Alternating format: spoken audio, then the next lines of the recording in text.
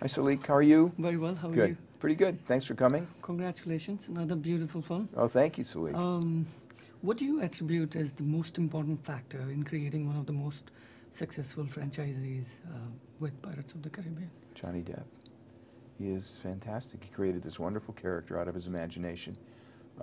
We have terrific writers, great directors who work on it and give you really fun entertainment. And that's what we try to do, entertain you.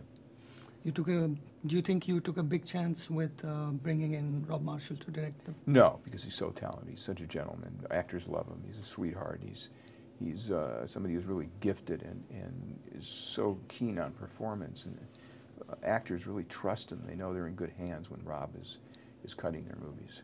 How do you think he has delivered on the project? Beyond anybody's expectations. It's such a beautiful film to look at. It's funny. It's got adventure. It's got wonderful characters that you love, and that's all you can ask for from a director. So this project started as a standalone film. That's right. And now we are on the fourth film, and we hear Right. that there may be a fifth and a sixth film. Well, let's hope. Coming. At what point did you really decide on sort of completely almost revamping it and launching afresh with on Stranger Tides? After the third one became such a huge success, also we decided we should maybe start working on another one, and it took us a while to get a script that we liked.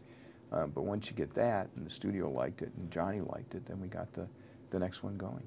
Okay. I guess my last question, but would you ever consider producing a film outside of Hollywood as such, let's say, Sure. to be shot on location in India?